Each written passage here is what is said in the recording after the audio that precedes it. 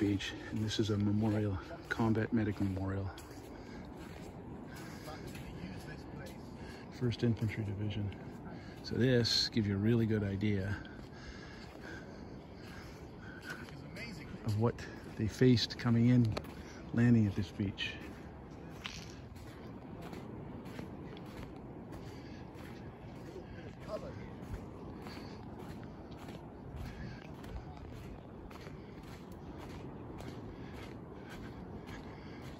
Now this beach is clear. There would have been obstacles, barbed wire, concrete tank obstacles, tetrahedrons. There would have been all kinds of stuff here. So this is what the men of the 1st Division coming ashore here, and further down, the men of the 29th Division. This is what they would have seen coming off those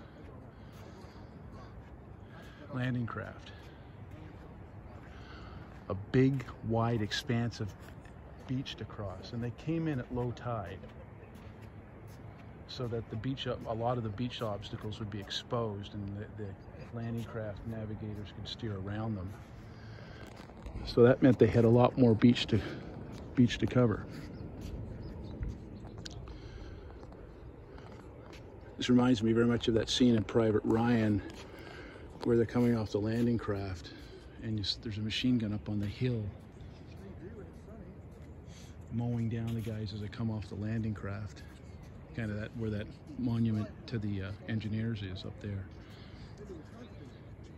So you can see the where the bunkers are. The remains of the bunkers are up in those hills. There's probably one over there, and all along that ridge.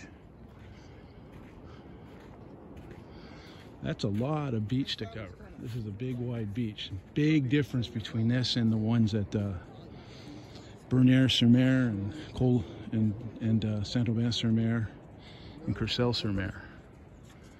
This was a defender's paradise right here to keep the invaders off the beach. If there was one place that could have kept them in the water, it was here.